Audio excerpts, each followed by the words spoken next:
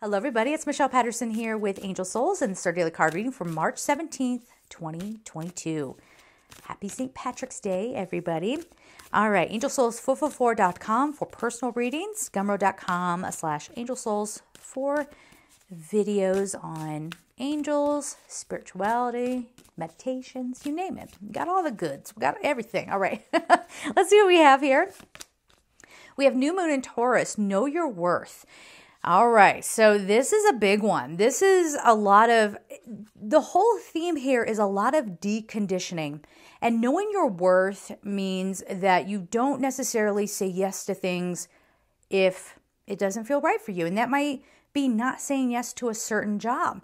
When I've been in days of job hunting and they had all these like really strict parameters in the job that, I know the work and I know that stuff that they're putting there, it was probably written by somebody who doesn't understand what that role is because it's all so unnecessary and it doesn't even fit with what they're with what they're needing. Do you know what I'm saying? Comment down below if you can relate to that. But, you can say no to that. Or if, a company is, I'm on the job example here, but if a company is like, you will do this, this, and this, and you know what I'm talking about, and we're not going to give you a choice. It's either that or you sacrifice your livelihood, at least with this company.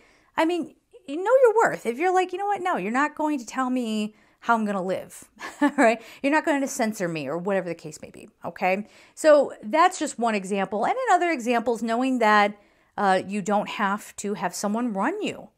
One of the most disturbing, I've been watching a lot of social media things because this is the kind of work I do. So I need to know what's out there, what's going on, and where people are coming from.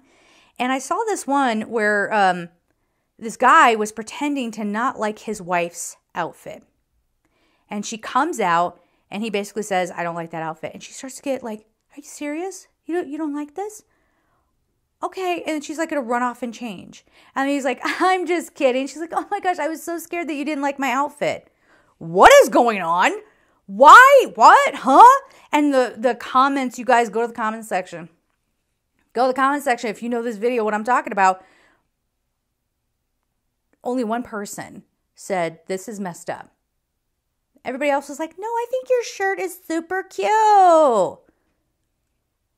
I can't. Okay, like, we don't need to be controlled. But you see how people just didn't pick up that this was like a really like toxic kind of thing. Like, why does she need to be scared that her husband doesn't like what she looks like in a certain outfit? Anyway, we could go on and on about that. But knowing your worth, these are the kinds of things where we don't need to be so down on one another. And you might see everyone will twist words. Well, you're being down on these people for having that opinion. I think it definitely shows a dynamic in a relationship that a lot of us have become numb to.